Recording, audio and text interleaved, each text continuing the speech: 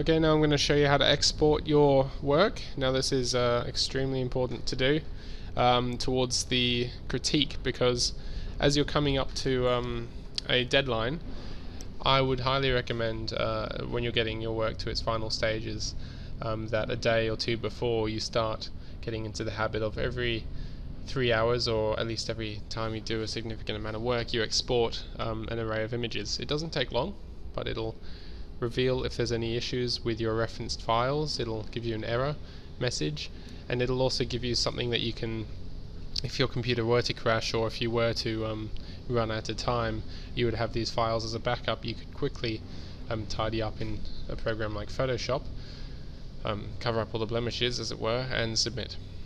It's a trick that it works as an insurance policy, a trick that you learn along the way. So File and Export. That brings up our export window. So very similar to our save window, but if we go as save as type, you'll see we have a bunch of different file formats, including the AutoCAD, DWG and DXF drawing formats. I mentioned before you can import and export in those formats. BMP, which is an image file. SWF, which is a Flash format, for those of you familiar with Adobe Flash. JPEG, another picture format. Photoshop format is PSD. PNG is an image format that, if you'll remember the transparency video, enables the white to be transparent. So if you were to reference this file into Photoshop, it would act as though it was had a multiply transparency setting on it. Text we don't use, well, at least I've never used, and TIFF is another image format. So often I'll just choose JPEG as the export, or sometimes BMP if it's being a little buggy, which it can often do, depending on your reference files. Things can get quite complicated, but I will choose JPEG for the moment, so a3panel.jpg. Okay, and now we get to choose our quality, because JPEG is an image compression. Don't forget, that's why we get quite small file sizes for quite significantly large images. It's using an algorithm, so we're able to choose the quality with which that algorithm displays the images. So we can choose, often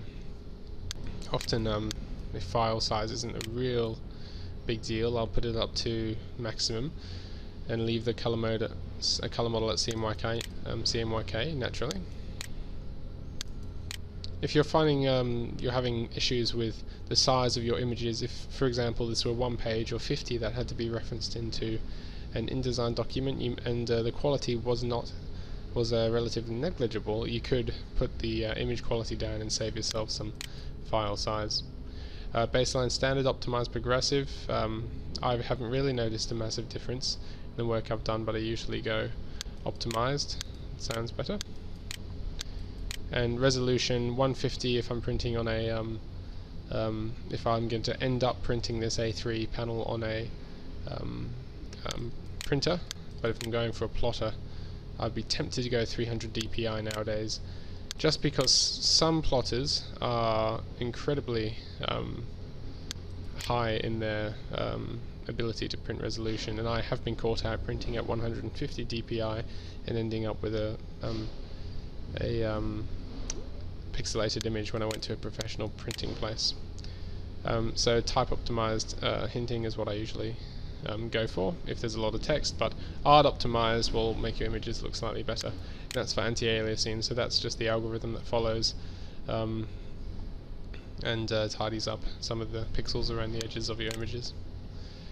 But none of this stuff is too fundamental, but will make a difference as you go on and you recognize slight differences in the quality. Okay, so I'll click OK, and we'll see a bar that tells us it's exporting our artwork, and there we go.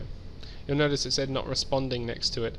I wasn't surprised, because often programs can crash, and this is why it's important to save. It's fortunate it didn't that time, but if I was dealing with a couple of A0 panels, it can crash, and this is just the nature of the beast. No matter what program you're working in, Sometimes things get on top of it, which is why it's important to save very frequently. You'll learn that as you go.